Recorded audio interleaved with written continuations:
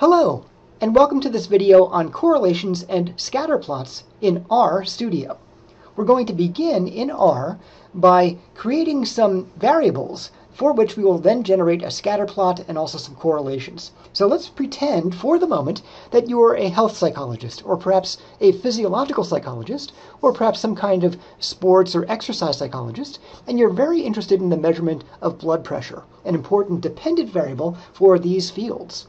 So what we'll do is we'll pretend that you're going to sample 1,000 people and you're going to get their blood pressure reading, and we'll just for simplicity deal with the systolic blood pressure.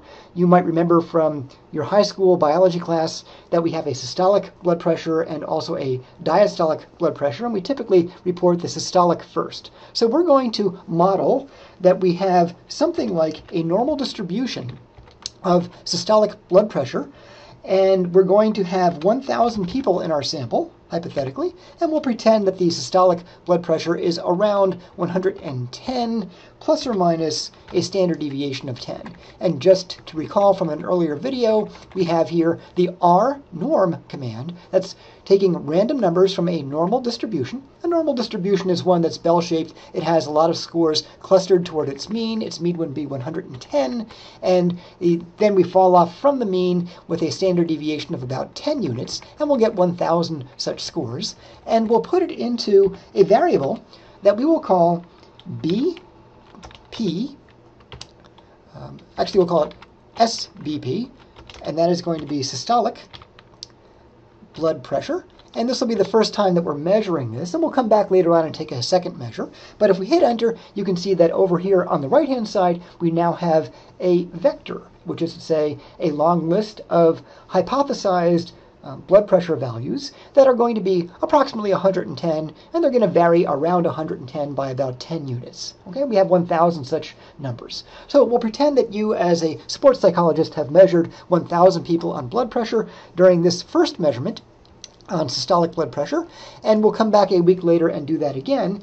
And you might imagine that we would have similar but slightly different blood pressure readings on these same 1,000 people. In order to show that we have some variability in our scores, we're going to create some variability here by, again, generating some kind of distribution of scores that are normally sequenced or normally distributed, and they'll have, on average, no deviation from their previous measure, but occasionally there'll be, some increase or decrease in systolic blood pressure by about 10 units. So once again, we'll create an rnorm distribution. We'll imagine that this is going to reflect the variability from the preceding measurement, and it's going to have a variability on average of 0, so pretty much the same as last time, but it will swing a little bit up by 10 units or down by 10 units, and we will call this variability noise. And the reason we do that is lots of statisticians refer to this random variability from one measurement to the next as noise. Some just sort of measurement variability, we'll call that noise. And I'll click on enter one more time, and now we have a noise profile. And we could pretend that if the participants came back the next week and we measured them one other time, we could generate some kind of systolic blood pressure measurement, and this would have a strong correlation with the very first measurement, plus or minus some variability that we'll call noise. So one way of modeling this is very simply to assume that the current blood pressure is going to be equal to the very first blood pressure plus the variability. So we're going to take SBP1, that's going to be the systolic blood pressure measured at time 1, and we'll just hypothetically pretend that we've got this this measurement from the first person. We'll add that person's noise. It might have been 0, but it might have been slightly less than 0 or slightly greater than 0. We're going to add those two numbers together, and we're going to get an estimate of their systolic blood pressure now at time 2. Okay, so here's their blood pressure at time 1, here's their blood pressure at time 2. Those numbers are very similar to each other, plus or minus some expected variability. We can do that for the first participant, the second, the third, all the way down the line for the 1,000 people that we have in our hypothesized sample. And we'll click on that, and oops, I have one too many arrows in my arrow symbol. We'll try that again, and over here now we have a systolic blood pressure 2, and here are the 1,000 scores, plus or minus some amount of noise. Okay, so we have that as our two sets of blood pressure measurements across these 1,000 people at 2 different times, time 1 and time 2. Why don't we see if those are correlated?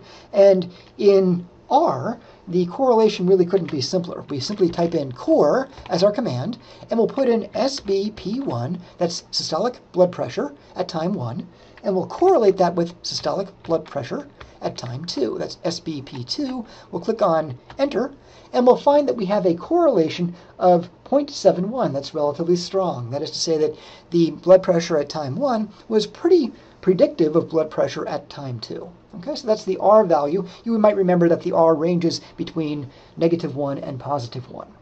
Okay, the last thing that we might want to do is just get a look at all of those data, and we can get that by creating a scatter plot where we can have the blood pressure at time 1 on the x-axis and at time 2 on the y-axis. We can put in plot SBP1 for our x-axis and SBP2 for our y-axis, and we'll click on enter, and immediately we get the blood pressure here for x. You can see it's nicely correlated with that for the y variable, that's the time 2 variable, but there's some scatter. That is to say there's some noise, which we modeled just a moment ago.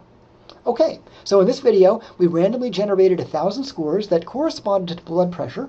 We added some variability to those scores to model what we might see at time 2 on the same kind of measure, blood pressure. And then we found the correlation, which was about 0.71 on a scale that ranges between -1, +1, with 0 meaning no correlation, and we've created a scatter plot of all of our data. Thanks for watching.